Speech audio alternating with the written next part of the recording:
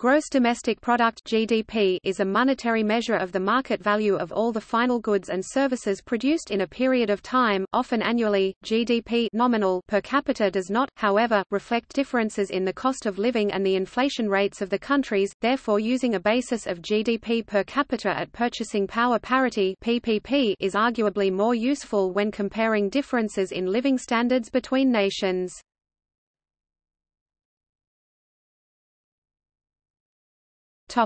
Definition.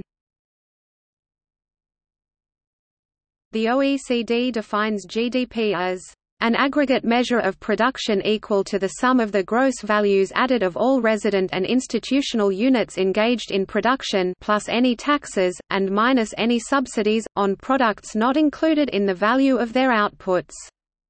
An IMF publication states that GDP measures the monetary value of final goods and services that are bought by the final user produced in a country in a given period of time, say a quarter or a year. Total GDP can also be broken down into the contribution of each industry or sector of the economy. The ratio of GDP to the total population of the region is the per capita GDP, and the same is called mean standard of living. GDP is considered the world's most powerful statistical indicator of national development and progress.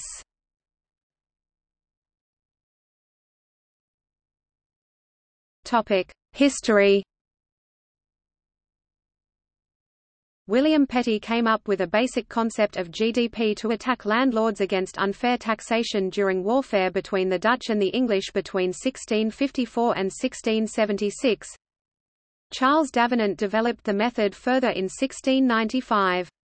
The modern concept of GDP was first developed by Simon Kuznets for a U.S. Congress report in 1934. In this report, Kuznets warned against its use as a measure of welfare, see below under limitations and criticisms. After the Bretton Woods Conference in 1944, GDP became the main tool for measuring a country's economy. At that time gross national product (GNP) was the preferred estimate, which differed from GDP in that it measured production by a country's citizens at home and abroad rather than its resident institutional units. See OECD definition above. The switch from GNP to GDP in the US was in 1991, trailing behind most other nations. The role that measurements of GDP played in World War II was crucial to the subsequent political acceptance of GDP values as indicators of national development and progress. A crucial role was played here by the U.S. Department of Commerce under Milton Gilbert, where ideas from Kuznets were embedded into governmental institutions. The history of the concept of GDP should be distinguished from the history of changes in ways of estimating it. The value added by firms is relatively easy to calculate from their accounts, but the value added by the public sector, by financial industries, and by intangible asset creation is more complex. These activities are increasingly important in developed economies, and the international conventions governing their estimation and their inclusion or exclusion in GDP regularly change in an attempt to keep up with industrial advances. In the words of one academic economist, the actual number for GDP is therefore the product of a vast patchwork of statistics and a complicated set of processes carried out on the raw data to fit them to the conceptual framework.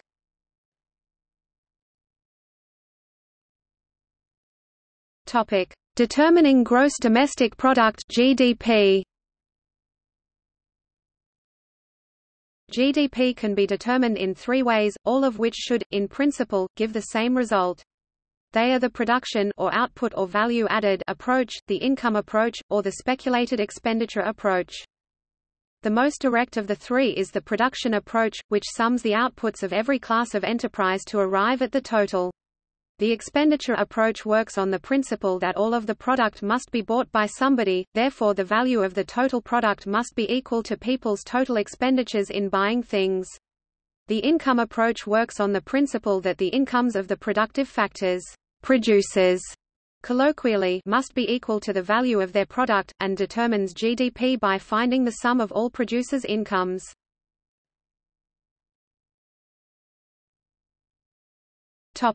Production approach. This approach mirrors the OECD definition given above.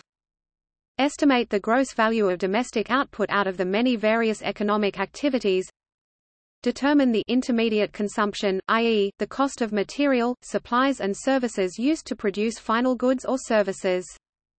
Deduct intermediate consumption from gross value to obtain the gross value added. Gross value added equals gross value of output, value of intermediate consumption.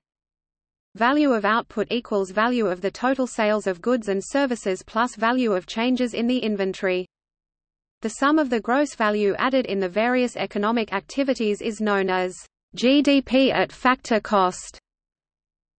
GDP at factor cost plus indirect taxes less subsidies on products equals GDP at producer price.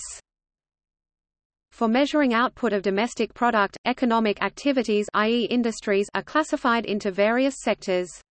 After classifying economic activities, the output of each sector is calculated by any of the following two methods: by multiplying the output of each sector by their respective market price and adding them together, by collecting data on gross sales and inventories from the records of companies and adding them together. The value of output of all sectors is then added to get the gross value of output at factor cost.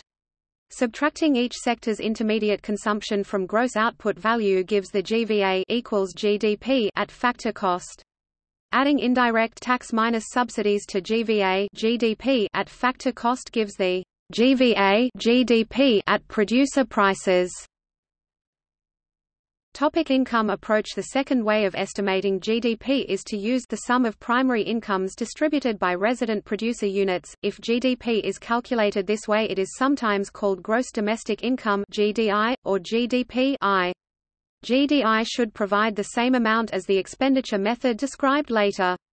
By definition, GDI is equal to GDP. In practice, however, measurement errors will make the two figures slightly off when reported by national statistical agencies. This method measures GDP by adding incomes that firms pay households for factors of production they hire, wages for labor, interest for capital, rent for land and profits for entrepreneurship.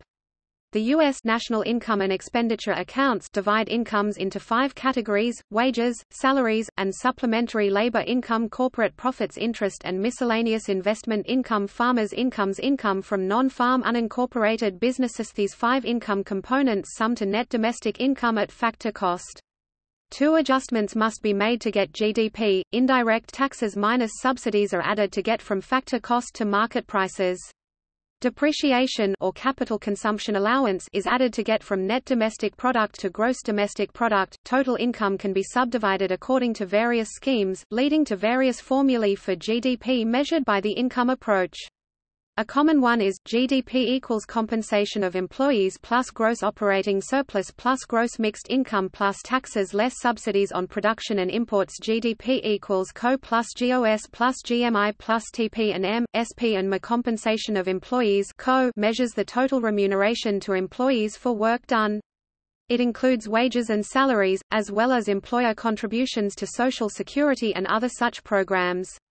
Gross operating surplus (GOS) is the surplus due to owners of incorporated businesses. Often called profits, although only a subset of total costs are subtracted from gross output to calculate GOS. Gross mixed income (GMI) is the same measure as GOS, but for unincorporated businesses. This often includes most small businesses. The sum of CO, GOS and GMI is called total factor income. It is the income of all of the factors of production in society. It measures the value of GDP at factor basic prices. The difference between basic prices and final prices, those used in the expenditure calculation, is the total taxes and subsidies that the government has levied or paid on that production. So adding taxes less subsidies on production and imports converts GDP I at factor cost to GDP I at final prices.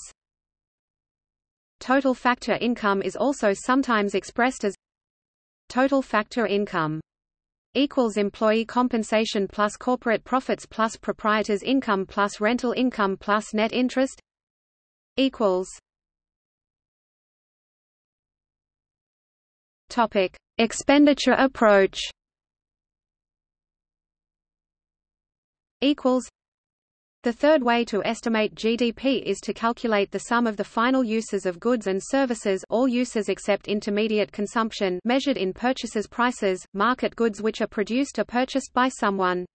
In the case where a good is produced and unsold, the standard accounting convention is that the producer has bought the good from themselves. Therefore, measuring the total expenditure used to buy things is a way of measuring production. This is known as the expenditure method of calculating GDP.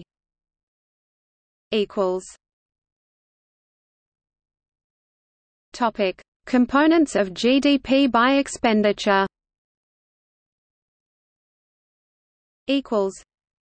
GDP Y is the sum of consumption C, investment I, government spending G, and net exports X, M. Y equals C plus I plus G plus X minus M. Here is a description of each GDP component.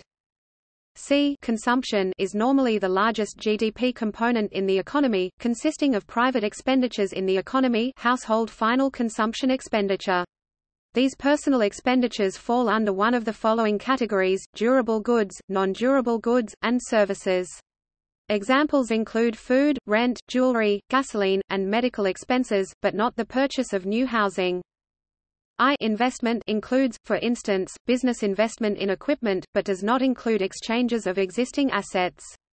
Examples include construction of a new mine, purchase of software, or purchase of machinery and equipment for a factory. Spending by households, not government, on new houses is also included in investment. In contrast to its colloquial meaning, investment in GDP does not mean purchases of financial products. Buying financial products is classed as saving, as opposed to investment. This avoids double counting. If one buys shares in a company, and the company uses the money received to buy plant, equipment, etc., the amount will be counted toward GDP when the company spends the money on those things. To also count it when one gives it to the company would be to count 2 times an amount that only corresponds to one group of products. Buying bonds or stocks is a swapping of deeds, a transfer of claims on future production, not directly an expenditure on products. G, government spending, is the sum of government expenditures on final goods and services. It includes salaries of public servants, purchases of weapons for the military, and any investment expenditure by a government. It does not include any transfer payments, such as Social Security or unemployment benefits. X, exports, represents gross exports. GDP captures the amount a country produces, including goods and services produced for other nations' consumption, therefore exports are added. M, imports, represents gross imports. Imports are subtracted since imported goods will be included in the terms G, I, or C, and must be deducted to avoid counting foreign supply as domestic. Note that C, G, and I are expenditures on final goods and services. Expenditures on intermediate goods and services do not count. Intermediate goods and services are those used by businesses to produce other goods and services within the accounting year. According to the U.S. Bureau of Economic Analysis, which is responsible for calculating the national accounts in the United States, in general, the source data for the expenditures components are considered more reliable than those for the income components. See income method, below.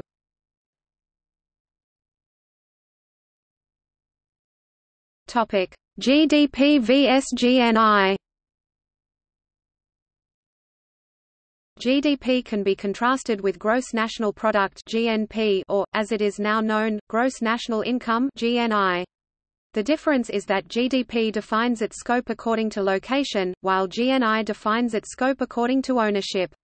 In a global context, world GDP and world GNI are, therefore, equivalent terms. GDP is product produced within a country's borders, GNI is product produced by enterprises owned by a country's citizens. The two would be the same if all of the productive enterprises in a country were owned by its own citizens, and those citizens did not own productive enterprises in any other countries. In practice, however, foreign ownership makes GDP and GNI non-identical. Production within a country's borders, but by an enterprise owned by somebody outside the country, counts as part of its GDP but not its GNI. On the other hand, production by an enterprise located outside the country, but owned by one of its citizens, counts as part of its GNI but not its GDP. For example, the GNI of the USA is the value of output produced by American-owned firms, regardless of where the firms are located. Similarly, if a country becomes increasingly in debt, and spends large amounts of income servicing this debt, this will be reflected in a decreased GNI but not a decreased GDP. Similarly, if a country sells off its resources to entities outside their country, this will also be reflected over time in decreased GNI, but not decreased GDP. This would make the use of GDP more attractive for politicians in countries with increasing national debt and decreasing assets.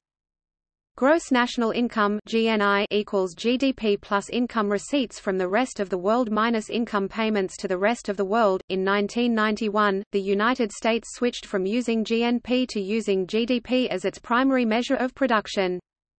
The relationship between United States GDP and GNP is shown in Table 1.7.5 of the National Income and Product Accounts.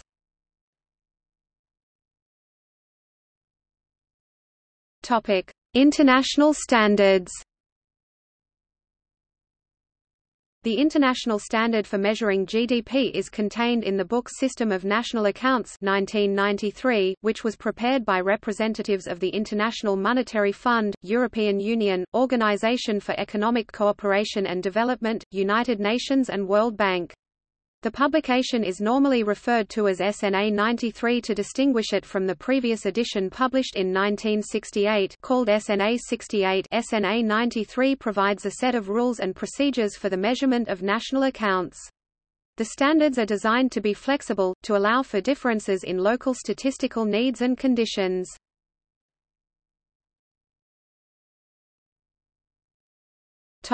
National measurement. Within each country, GDP is normally measured by a national government statistical agency, as private sector organizations normally do not have access to the information required, especially information on expenditure and production by governments.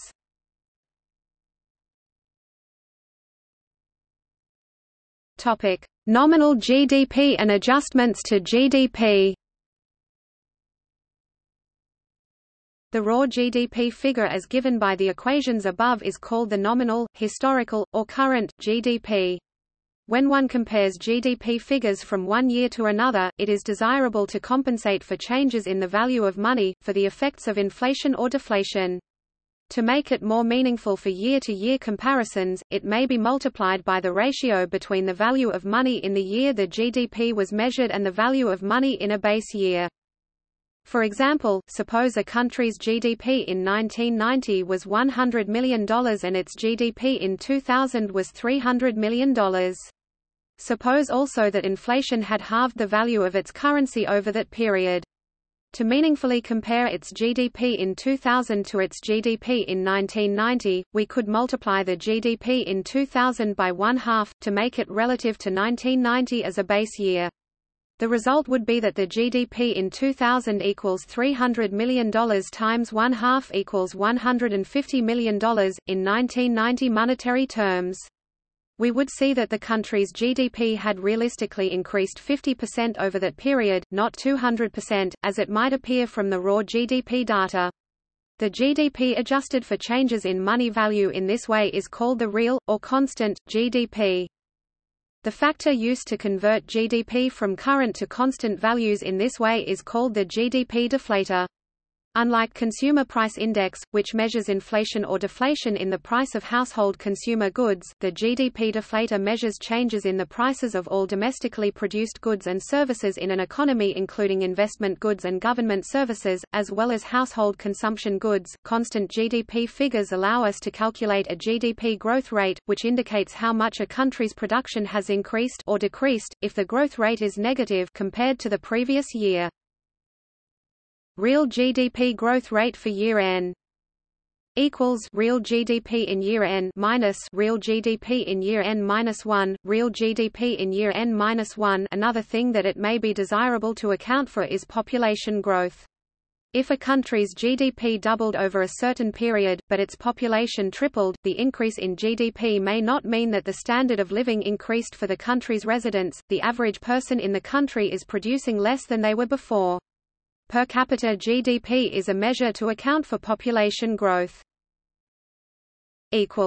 Cross-border comparison and purchasing power parity equals the level of GDP in countries may be compared by converting their value in national currency according to either the current currency exchange rate, or the purchasing power parity exchange rate. Current currency exchange rate is the exchange rate in the international foreign exchange market. Purchasing power parity exchange rate is the exchange rate based on the purchasing power parity (PPP) of a currency relative to a selected standard, usually the United States dollar. This is a comparative and theoretical exchange rate. The only way to directly realize this rate is to sell an entire CPI basket in one country, convert the cash at the currency market rate and then rebuy that same basket of goods in the other country with the converted cash. Going from country to country, the distribution of prices within the basket will vary. Typically, non-tradable purchases will consume a greater proportion of the basket's total cost in the higher GDP country. Per the Balassa-Samuelson effect, the ranking of countries may differ significantly based on which method is used. The current exchange rate method converts the value of goods and services using global currency exchange rates. The method can offer better indications of a country's international purchasing power. For instance, if 10% of GDP is being spent on buying high-tech foreign arms, the number of weapons purchased is entirely governed by current exchange rates, since arms are a traded product bought on the international market. There is no meaningful local price distinct from the international price for high-technology goods. The PPP method of GDP conversion is more relevant to non-traded goods and services. In the above example, if high-tech weapons are to be produced internally, their amount will be governed by GDP (PPP) rather than nominal GDP. There is a clear pattern of the purchasing power parity method decreasing the disparity in GDP between high and low income (GDP) countries, as compared to the current exchange rate method.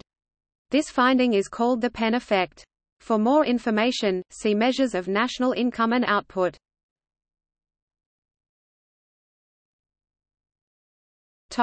Standard of living and GDP, wealth distribution and externalities.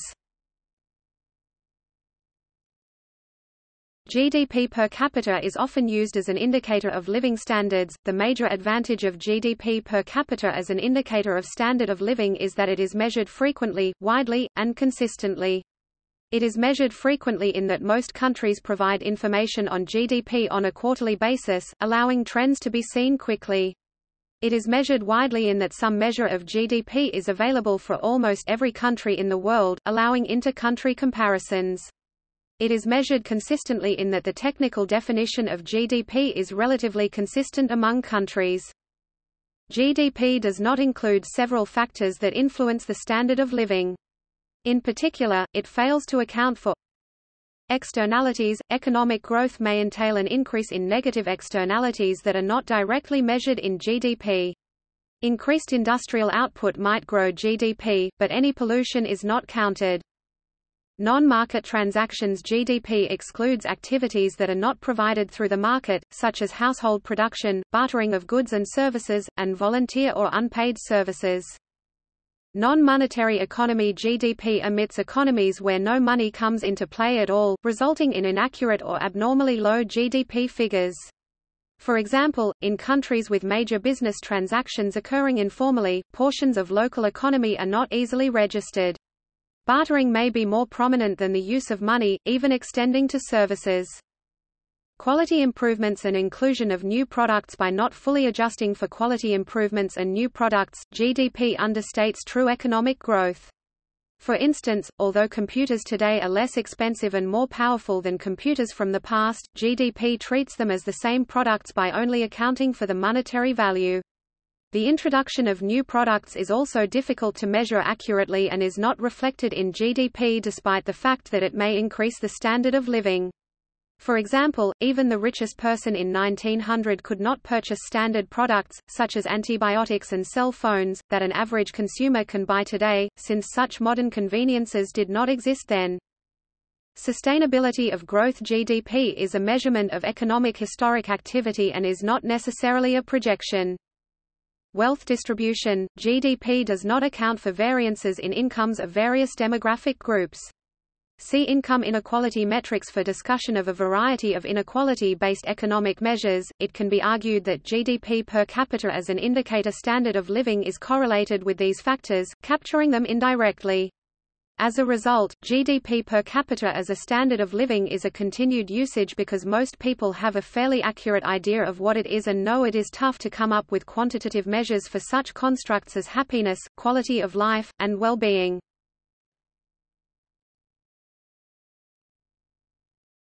Topic: Limitations and criticisms.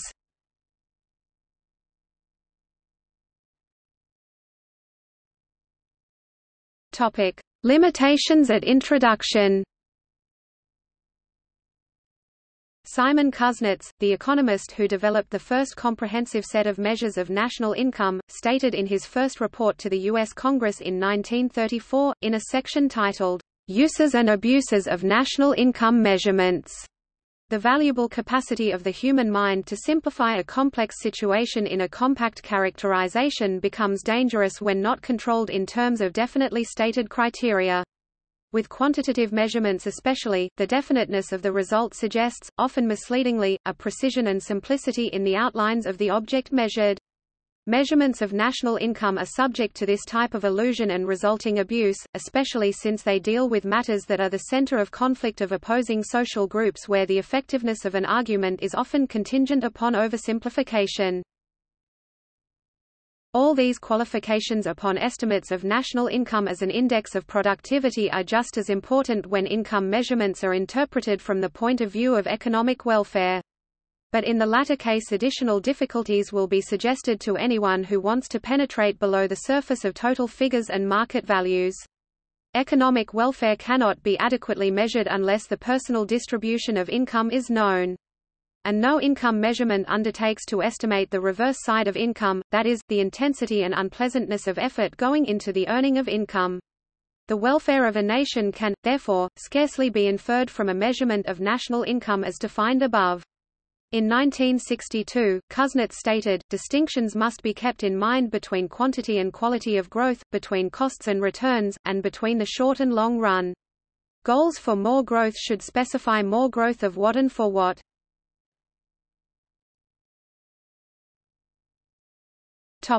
Further criticisms. Ever since the development of GDP, multiple observers have pointed out limitations of using GDP as the overarching measure of economic and social progress. Many environmentalists argue that GDP is a poor measure of social progress because it does not take into account harm to the environment. Although a high or rising level of GDP is often associated with increased economic and social progress within a country, a number of scholars have pointed out that this does not necessarily play out in many instances. For example, Jean Dries and Amartya Sen have pointed out that an increase in GDP or in GDP growth does not necessarily lead to a higher standard of living, particularly in areas such as healthcare and education.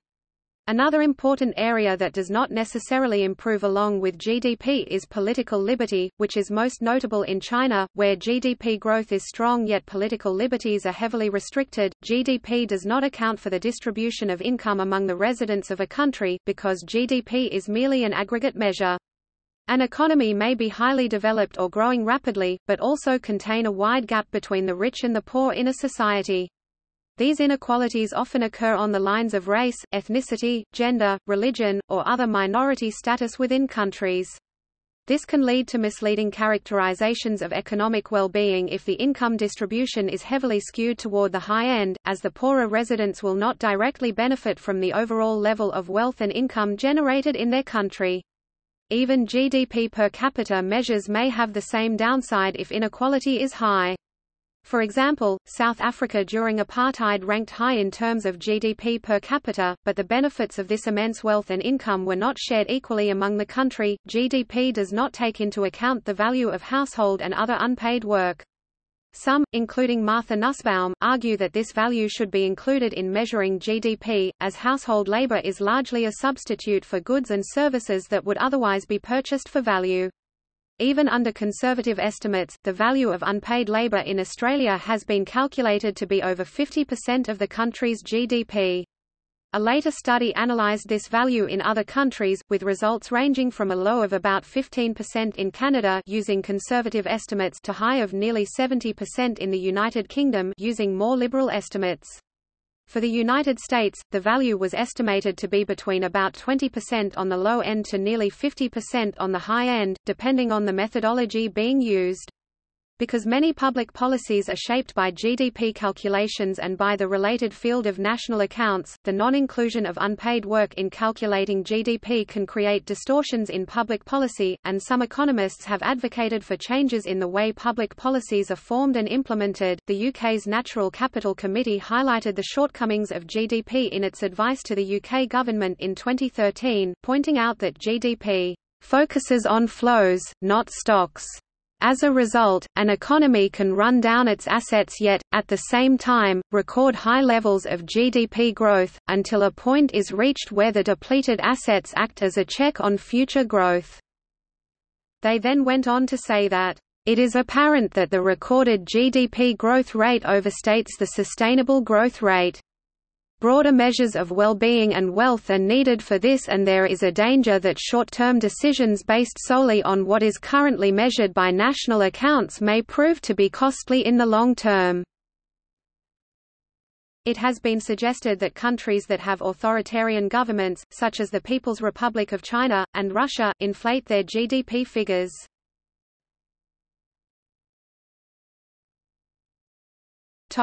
Proposals to overcome GDP limitations. In response to these and other limitations of using GDP, alternative approaches have emerged. In the 1980s, Amartya Sen and Martha Nussbaum developed the capability approach, which focuses on the functional capabilities enjoyed by people within a country, rather than the aggregate wealth held within a country. These capabilities consist of the functions that a person is able to achieve. In 1990, Mahbub ul-Haq, a Pakistani economist at the United Nations, introduced the Human Development Index (HDI). The HDI is a composite index of life expectancy at birth, adult literacy rate and standard of living measured as a logarithmic function of GDP, adjusted to purchasing power parity. In 1989, John B. Cobb and Herman Daly introduced Index of Sustainable Economic Welfare (ISEW) by taking into account various other factors such as consumption of non-renewable resources and degradation of the environment. The new formula deducted from GDP personal consumption plus public non-defensive expenditures, private defensive expenditures plus capital formation plus services from domestic labor, costs of environmental degradation, depreciation of natural capital.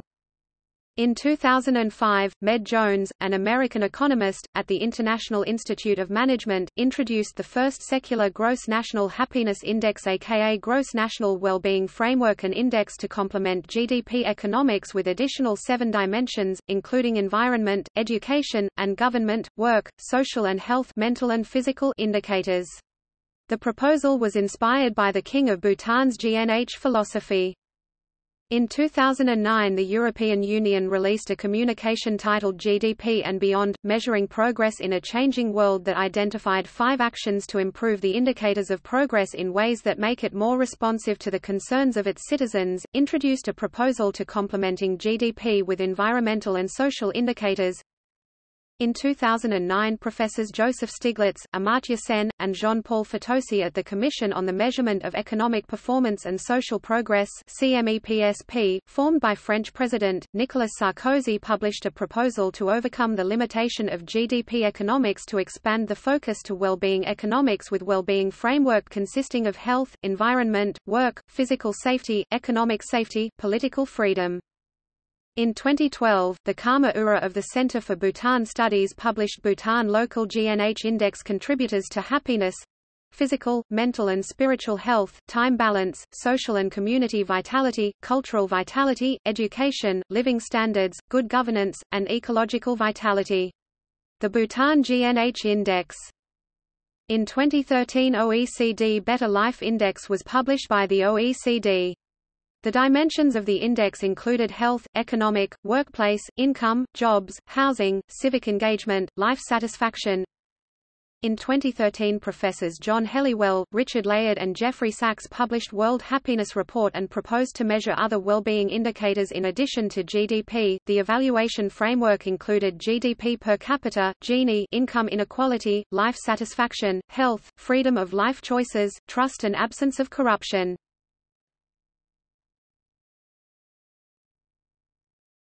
Topic: Lists of countries by their GDP. Lists of countries by GDP. List of countries by GDP nominal, per capita. List of continents by GDP nominal. List of countries by GDP PPP, per capita, per hour. List of countries by GDP real growth rate, per capita. List of countries by GDP sector composition. List of IMF-ranked countries by past and projected GDP PPP, per capita, nominal, per capita.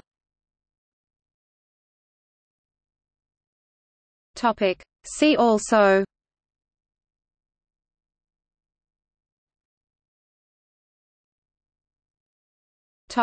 Notes and references.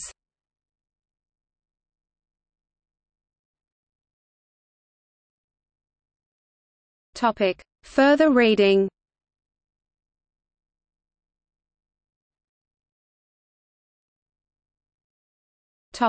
External links.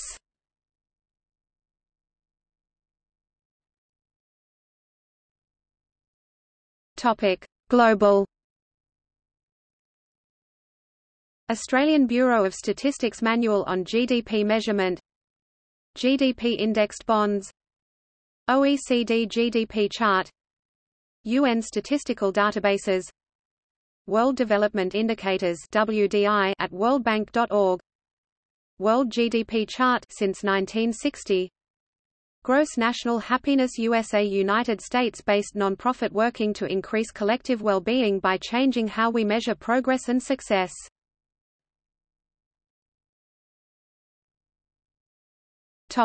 Data. Bureau of Economic Analysis, official United States GDP data.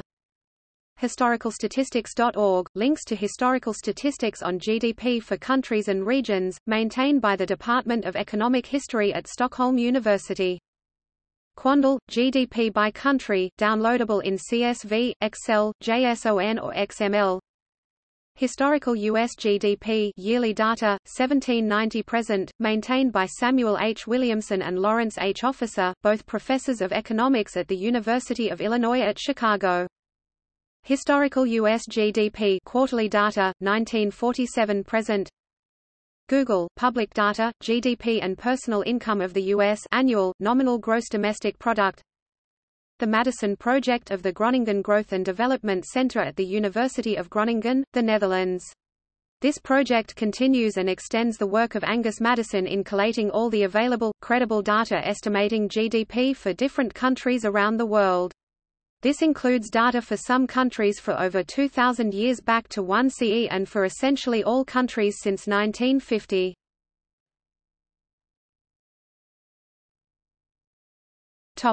Articles and books. Gross Domestic Product, An Economy's All, International Monetary Fund. Stiglitz J., Sen A., Fatosi J.P. Mismeasuring Our Lives, Why GDP Doesn't Add Up, New Press, New York, 2010. What's Wrong with the GDP? Whether Output and CPI Inflation Are Mismeasured, by Nouriel Roubini and David Backus, in Lectures in Macroeconomics. Rodney Evanson. Growth, Accumulation, Crisis, with New Macroeconomic Data for Sweden 1800–2000. Clifford Cobb, Ted Halstead and Jonathan Rowe. If the GDP is up, why is America down? The Atlantic Monthly, Volume 276, No. 4, October 1995, pages 59–78. Jeroen C. J. M. Van den Berg. Abolishing GDP. GDP and GNI in OECD Observer No. 246–247, December 2004 to January 2005. Progress, What Progress? in OECD Observer No. 272 March 2009.